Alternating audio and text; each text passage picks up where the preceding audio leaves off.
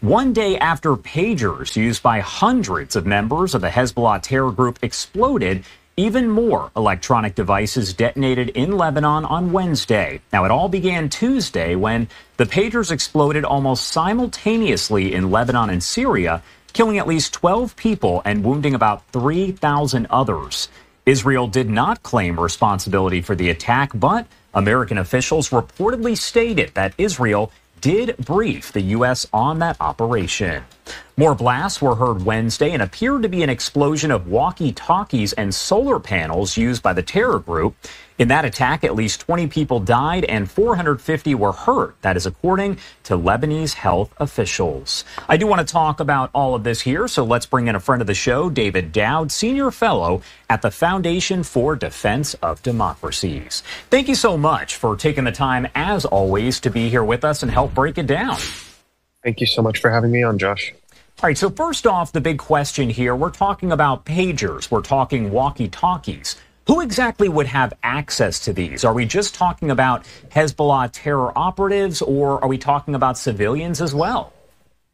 Well, it's an excellent question. This was a pinpoint strike, in the manner of speaking, against Hezbollah operatives. These communications devices, be they the walkie-talkies or the pagers, were used exclusively, the ones that detonated at least, were used exclusively by Hezbollah members. This was a precautionary measure that Hezbollah had undertaken after fear that the Israelis were spying in on their communications networks. If you go back a few months, Secretary General Hassan Nasrallah had warned the group's followers and the group's members to be wary of their cell phones, to be wary of Wi-Fi connections, of CCTV, anything, he said, that the Israelis, the Israeli enemy in his words, could use to connect to spy on the goings and comings in different areas of Lebanon, particularly those controlled by Hezbollah. About a month or so back, I think it was a report in Reuters that had said that Hezbollah had switched to this low technology method, beepers and other kind of low technology methods, to avoid Israeli surveillance. I think they didn't expect that the Israelis would kind of do an end run around that and not try to spy in on them, but detonate the devices.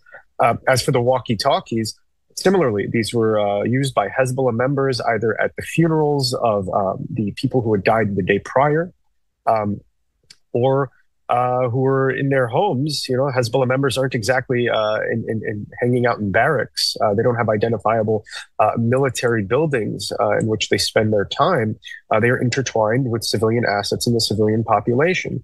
Nevertheless, these were communications devices used by them. Now, there were 2 children who were killed, I think, on the first day, and another, a 16-year-old that was killed on the second day, was actually claimed by Hezbollah as one of its members. They issued a statement saying that this young man who had been born in 2008 was one of their members. They released a martyrdom announcement for him, identical to all other fighters that they released, all other members that they released. We go back to the waning days of the intensive fighting in the Syrian civil war for Hezbollah. They were also losing a lot of 16 and 17-year-olds they were deploying to fight. So they are not above using child soldiers. As for the 2 children that were killed the day prior, it seems that perhaps they were near Hezbollah members, perhaps their parents or something, who had these beepers. But if we look at the videos that we've seen of some of these pager explosions, including the one that you aired earlier, you can see that you have a Hezbollah member standing, buying produce with people around him, and not so much as a tomato was damaged in that explosion. Definitely not the people around him. This is the definition of a pinpoint strike. And yeah, you're looking at some of that video right there on the left side of your screen. I did want to ask, because this seems like a pretty complex process, and I know, of course, you don't have inside information into any of this, but I did want to get your take on this overall, because this does seem kind of like the operation that took place over in Iran, where you did have a pinpoint strike that killed Ismail Haniyeh, the head there of Hamas at the time. My question for you, how exactly does Israeli intelligence, or whoever might be involved here, go about doing something like this? It must take months and months and maybe years of planning. Well, in some cases, in the cases of the walkie-talkies that had exploded, I remember yesterday watching Lebanese news, and One of the individuals whose communication device exploded said he'd had it for 3 years.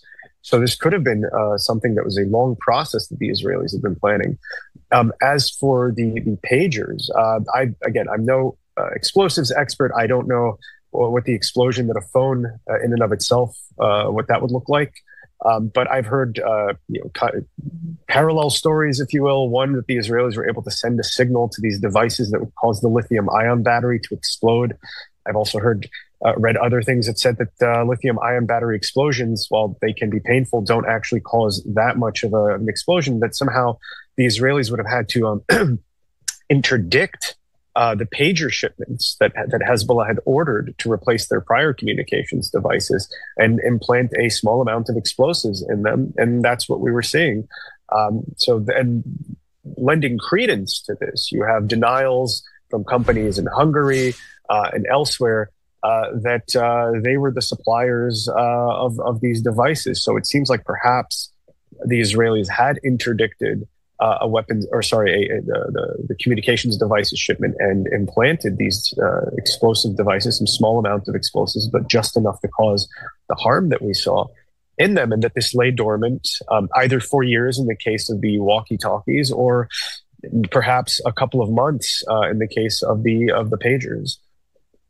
Israel has not claimed responsibility for this attack, and if they are involved, of course, they're likely not to confirm it in any way. That is what we see happen kind of consistently with these big operations.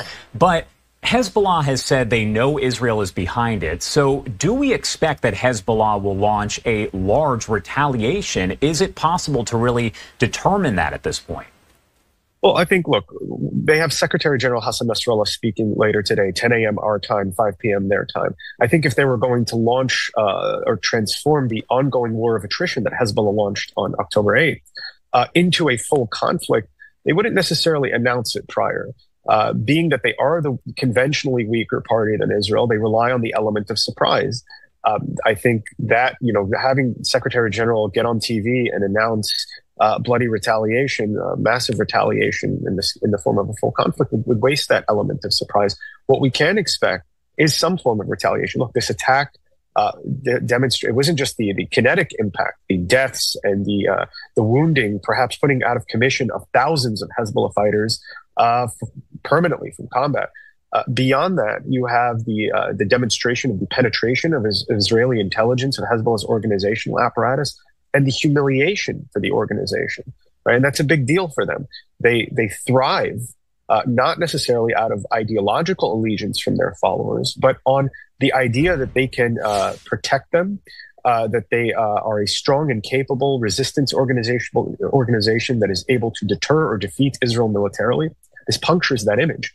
So while they will have to respond, they don't want a full war. They're not in a position for it now. And that response will have to balance repairing the image, kind of reversing the humiliation that the Israelis inflicted upon them, being sufficient to deter Israel, being painful enough to deter Israel, but also remaining below the threshold that would grant Israel the legitimacy to launch a broader campaign in Lebanon. It's a juggling act that becomes more untenable for Hezbollah with each one of these attacks that the Israelis launch against them. And I have to ask, if this does escalate, that's of course been a concern for months upon months, that it somehow escalates into what's labeled an all-out war. How would that differ from what we're seeing now? Because it already seems as though the two are at war. It just isn't classified that way. So would it actually change anything?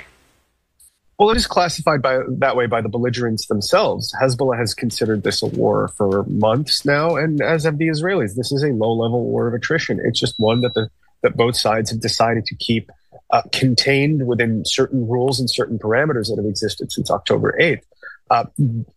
The transition into a full war would see a large-scale bombardment of Israel by Hezbollah's massive rocket arsenal. Not just the north, and by the north, I mean 40 kilometers at least. That's the range of their short-range projectiles, but also the deployment of their precision-guided missiles, their longer-range missiles that could reach Tel Aviv, UAVs that can reach as far south as Eilat, other missiles, according to them, that can reach as far south as Eilat. We would see a massive Israeli ground invasion, combined arms maneuver in Lebanon, meant to silence these rockets, meant to destroy them as quickly as possible, massive damage to Lebanon and to the Israeli home front, perhaps for the first time since the Israeli War of Independence, that we're going to see massive damage to the Israeli home front. It will be something that will make Gaza look like nothing, and what we're seeing in Lebanon now, again, look like a minor skirmish along the border, but it will be a massive war. The difference will be immediately recognizable. All right. David Daoud there with the Foundation for Defensive Democracies. Thank you so much, as always, for taking the time to join us and break down the latest out of that area. You are an expert on Lebanon and Hezbollah, so we really appreciate you joining us today. It's always my pleasure, Josh.